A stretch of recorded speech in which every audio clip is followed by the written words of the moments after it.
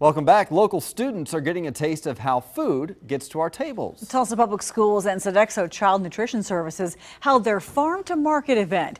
It shows the students the different aspects of agriculture. They also learned how dairy farms work and the nutritional value of food.